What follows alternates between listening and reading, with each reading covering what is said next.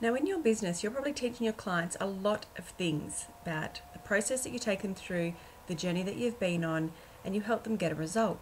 But I want to know if you're actually learning from your clients. Are you paying attention to how your clients can teach you?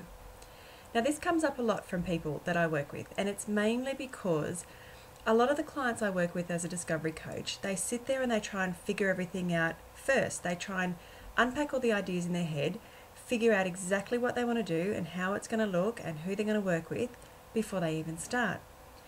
But the trick is you have to work with clients to get the final answers. Every single client you work with is going to teach you something about the ideas that we've come up with. Every single client you work with is going to teach you about your process and how well that works. They're going to teach you about what they actually need.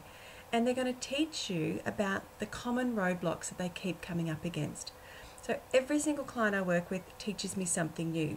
They either teach me about another part of my process that I need to refine and develop further to help more people. They might teach me about common roadblocks that are coming up for them that I can create resources around to help them on a bigger scale. They might also teach me that my process needs refining as well. You know, what I think might take 3 sessions, for some clients might take a little bit longer, because some people will come to me so far down their path and they'll have a really good understanding of what they want to do and what they want to create. And my job is then to come in and develop that a little bit further, refine that, articulate that in a way that they can relate to and then share with others. Because figuring out our own stuff is really hard. So I get to go in and show them what I see. I get to mirror back and show them what they're there to create and watch their face light up as they do that.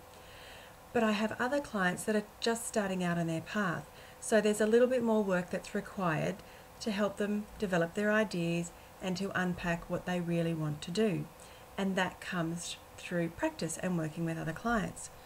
So next time you're working with your clients, rather than being so excited that you're there to help them and you're there to teach them, pay attention to how they can teach you. Pay attention to what's coming up for them and what you can learn from that. Pay attention to the work that you're doing with them, and is that inspiring you? Is that keeping you excited every single day?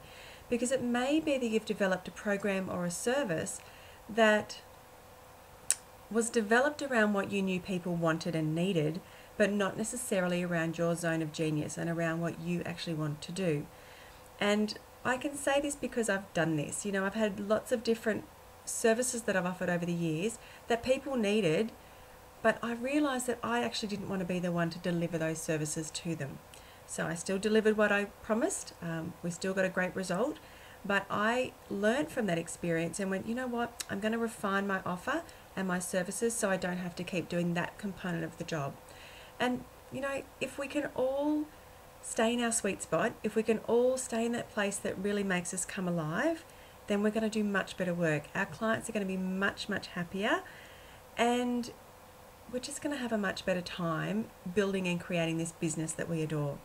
So next time you're out there working with your clients and getting so excited about how much you can help them, take a step back and start to pay attention to how they can help you and what they can teach you, so you can only get bigger and better and so much more awesome at what you're creating. I really hope that's helped, and I will talk to you soon. Bye.